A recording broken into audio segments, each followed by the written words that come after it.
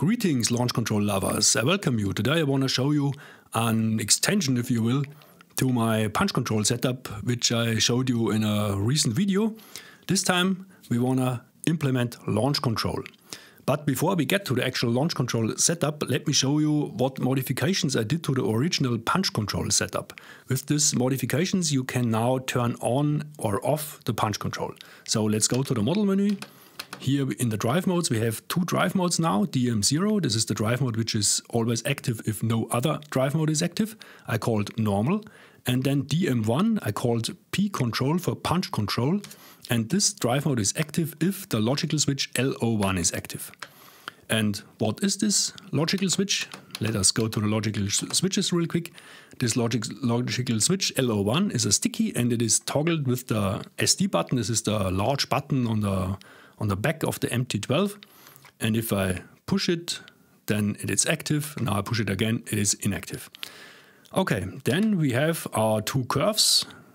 As you have seen in the punch control video, CV1 is the curve for the positive side and CV2 is the curve for the negative side.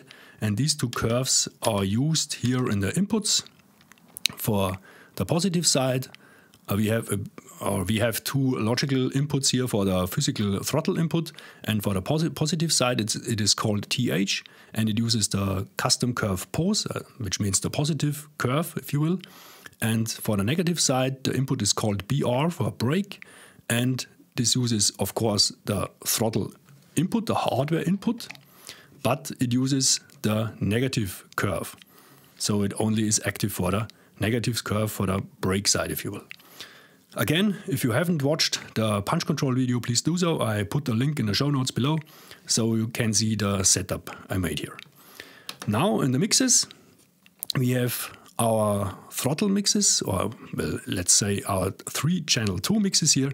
2 for the throttle part, positive side, and 1 for the brake side, for the negative side. The first channel 2 mix is only active if drive mode 0 is active, which is our normal mode.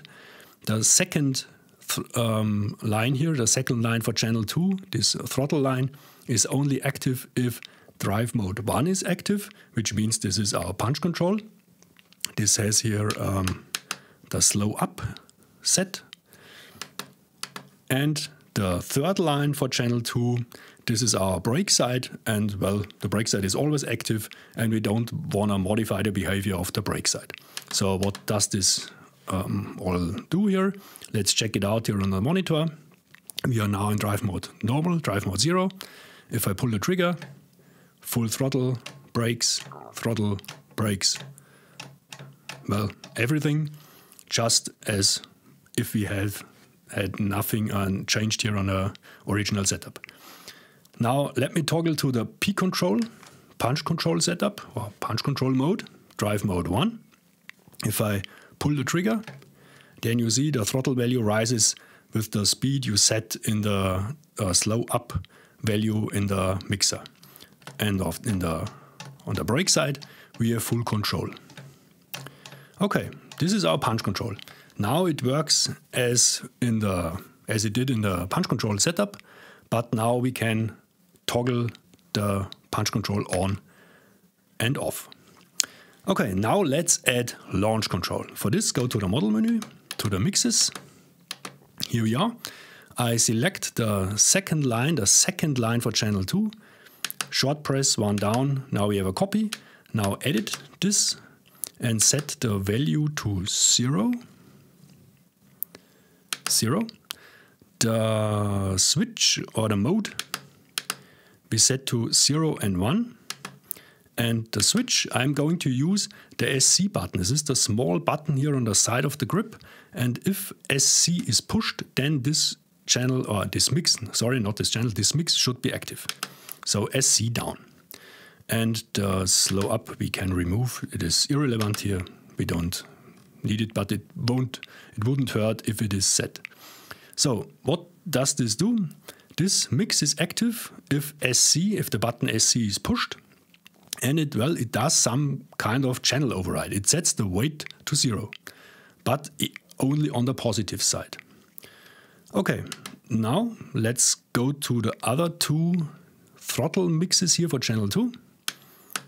Edit and set the switch to SC up, which means this mix is active if the SC button is not pressed. And the same for this line here, the second throttle line for the channel 2. Okay, now we have 4 mixes in total for channel 2, 3 throttle mixes and 1 brake mix. The first throttle mix is only active for drive mode 0, the second throttle mix is only active for drive mode 1, and the third throttle mix is active for both drive modes, but only if the SC button is pushed. And the other 2 throttle mixes are active if the SC button is not pushed. Okay, now let's see what we have here on the monitor. We are in a normal, the SC button is not pressed, and I pull the trigger. Now full throttle, full brakes, throttle, brakes, we have full control over the channel 2. Now I push and hold SC, pull the trigger. As you can see, no action here on channel 2. And I now release SC, and we have full throttle. But again, if SC is not pressed, we have full control over our channel 2. Now let me go to the punch control mode, drive mode 1. I pull the trigger. As you can see, the channel 2 output value rises with the speed you set in the slow up value in the mix. And on the brake side, there is no slow up. We have full control over the brakes. Now I push and hold SC, pull the trigger. No action here on channel 2. Now I release SC. And as you can see, the value for channel 2 rises with the speed you set in the slow up. But again, we have full control over the brake side, and we don't have to wait for some delay or so. We have full control, and if we go from full brake to throttle, then, well, of course, the slow up has to, well, do its thing. But, well, this is intended. We are in the punch control mode. And, well, that's it. That's essentially the punch control with the addition of launch control, and punch control is now switchable.